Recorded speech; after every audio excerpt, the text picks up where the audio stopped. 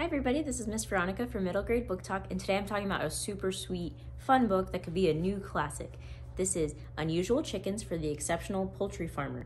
So the title's kind of a mouthful. This is by Kelly Jones. This is at a reading level of 5.2 with 5 points.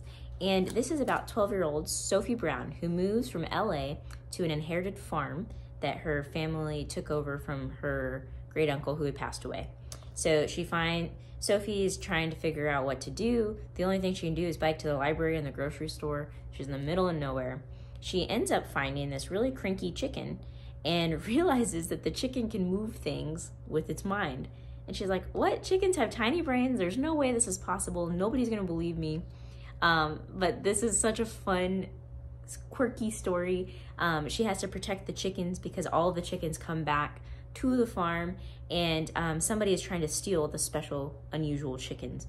So this story is told in letters to her grandmother who had passed away.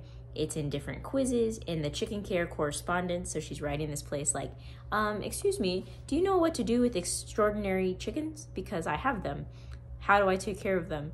And it's written in to-do lists also, and I love lists and anything about lists, so it's here. I also like letters and stuff, so it was just a super fun book to read, and it's just a sweet story. So this is the Unusual Chickens for the Exceptional Poultry Farmer by Kelly Jones. So it's here in the junior fiction section.